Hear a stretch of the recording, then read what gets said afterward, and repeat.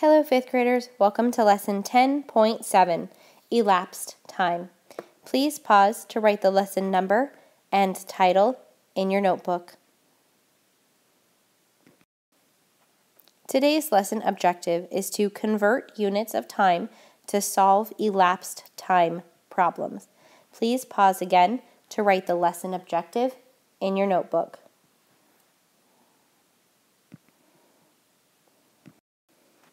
Let's jump in with the unlock the problem. It says, a computer company claims that its laptop has a battery that lasts 4 hours. The laptop actually ran for 200 minutes before the battery ran out. Did the battery last 4 hours? So let's think about, if we have 1 hour, that means that it was 60 minutes. So step 1 says, let's convert our minutes into hours so that we can compare. So if it lasts 200 minutes, that's what they said, if it lasts 200 minutes, then we need to divide that by 60 in order to find out how many hours that was. So 200 divided by 60. So think 60 and 60 would be 120.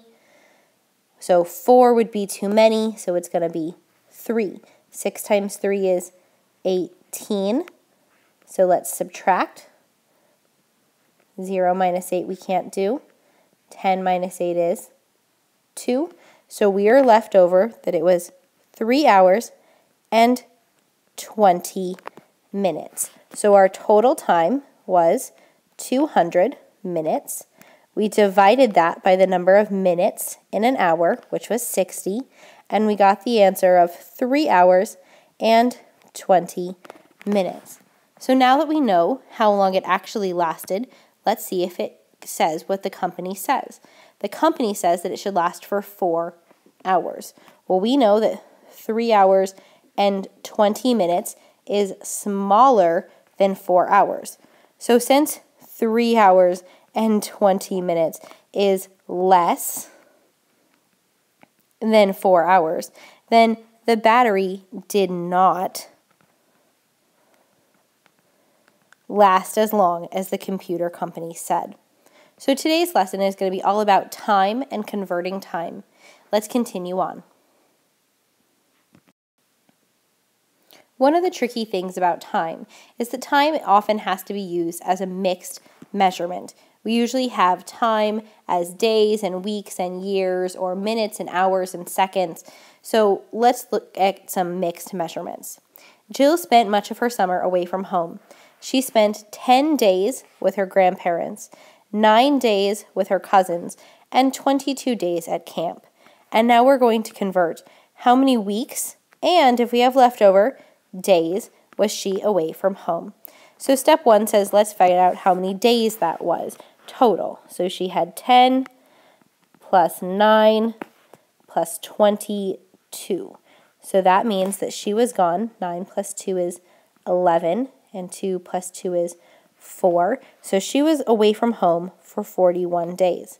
Now we need to know how many weeks 41 days is. So we're going to do 41 weeks divided by 7, because that's how many days are in a week. So 41 divided by 7. Well, I know that 7 times 6 is 42, so it must be 7 times 5, which is 35. And then let's subtract to see what's left over. 1 minus 5 we can't do. So 11 minus 5 is 6. So that means that she was gone for 5 whole weeks and 6 days. So Jill was away from home for 5 weeks and 6 days. Almost 6 whole weeks, but not quite. Great job. Let's keep going. Another tricky part about time is this idea of elapsed time. It means time that has passed. So let's do a problem with time that has already passed. Monica spent 2.5 hours working on her computer. If she started at 10:30, what time did she stop? So let's first off break 2.5 into 1 plus 1 plus 1 half.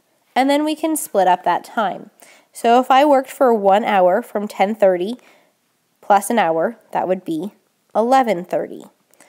And then I worked another hour because she had 2 hours. So 11:30 plus an hour would be 12:30. And then I also worked for a half hour. So 12:30 plus a half hour would give us 1 o'clock. So that means that she stopped working at 1 o'clock. Let's try this another way. We can also do elapsed time on a clock. So if it was 10:30 when she started, this is what the clock looked like at the start. So then her hour hand moved 1, 2, and a little bit extra. So that means that Monica stopped working at 1 o'clock. I personally like to use the number line better than the clock, but you decide which way works best for you. Almost finished, 5th graders. Today's lesson activity is the Try This section. It says, Robert's soccer team needs to be off the soccer field by 12:15. Each game is at most 1 3/4 hours long. What time should the game begin to make sure that the team finishes on time? Well, let's first off think about that fraction, 3/4 of an hour. Well, if we have 3/4, let's think about what is 1/4. 1/4 would be 1/4 of an hour, and if we cut up the clock into 4th size pieces, then 1/4 would be 15 minutes. So if we had 1/4 and 1/4 and 1/4, that would be 45 minutes. It would be 3 out of 4 parts. So when we talk about whole numbers and fractions, we always want to deal with our fraction part first. So if he has to be off the field at 12:15, let's talk about the fraction part, the minutes, then the hour, because the hour is easy. So if he had 12:15, this is where my clock is, 12:15, we want to know what would be 45 minutes before 12:15. So let's think back 3/4 of an hour. So here's a quarter, here's a quarter, and here's a quarter. So 45 minutes earlier would have been 11:30 minus the hour, because they said an hour and 3/4. So an hour before 10:30 an hour before would be 10:30. So in order to make sure that their game is over, they need to start their game at 10:30. These backwards working problems are pretty tricky, so I did most of the work for you. Make sure you have everything written down. I expect to see it finished at the teacher table. Great job, 5th graders.